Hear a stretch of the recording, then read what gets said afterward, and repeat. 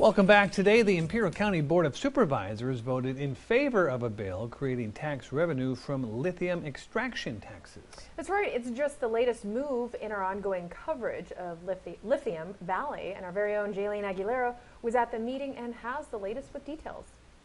The latest Imperial County Board of Supervisors with a major vote in support of getting money from lithium extraction. 4 supervisors in favor, 1 only opposed.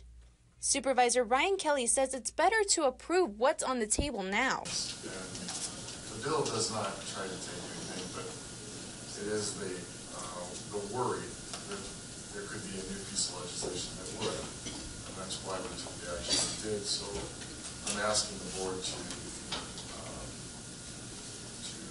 remove the opposition and place a neutral status.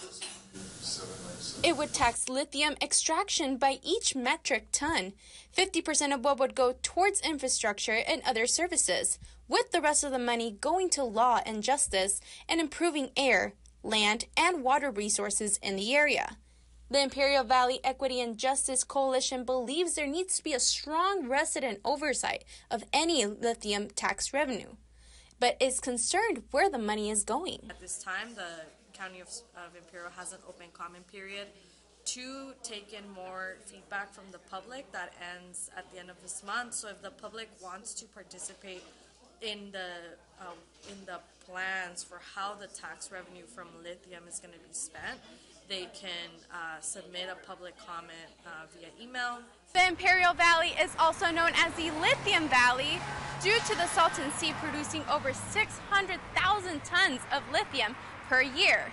It is also the largest reserve of lithium in California.